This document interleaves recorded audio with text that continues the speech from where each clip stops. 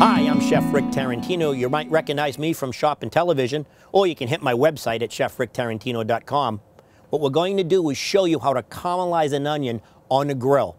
And I like to use two methods. The first is in a foil pouch. The second is in a skillet. So let's do the foil pouch first. It's very, very simple, quick and easy.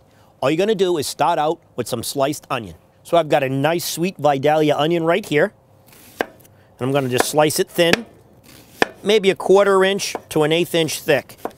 The key is to get this nice and thin so that when it caramelizes, it becomes brown and sweet. There's not too much water steaming off as we cook it. Now I've got two pieces of about 12 to 14 inch long foil. I'm going to lay that down.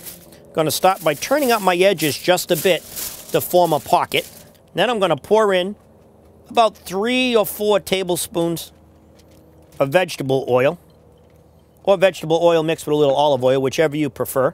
I'm going to put in about maybe 1 or 2 tablespoons of butter, depending on how many onions you're putting in there. I'm going to add in my onions. Hey, it's a beautiful day out here in my lake. What a wonderful time of the year to be cooking out on the grill.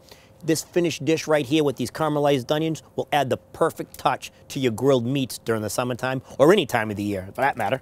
And I'm going to add a pinch of salt and pepper, and that's it to this simple dish. Now we're going to fold this up into a pouch. We're going to bring the sides together, fold them over, just like that, leaving it kind of loose. Then we're going to fold in our sides, and I like to make a little handle just like this so it's easy to pick up.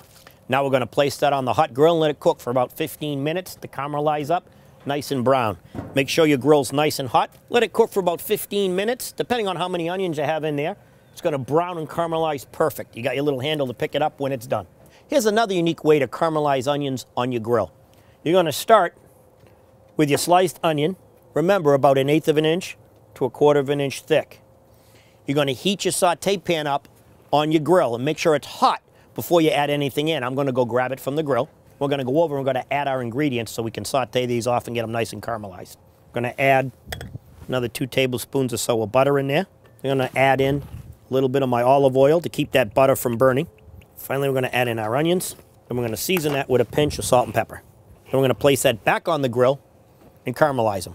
Our caramelized onions are done. Let me open it up to show you how delicious and simple they were. Look at that. Beautifully browned, tender and soft, the perfect topping for your grilled dish.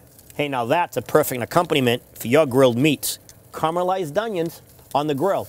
Hey, I'm Chef Rick Tarentino. For this recipe and more, you can go to my website at chefricktarentino.com. Thanks for joining me in my backyard. Bon appetit.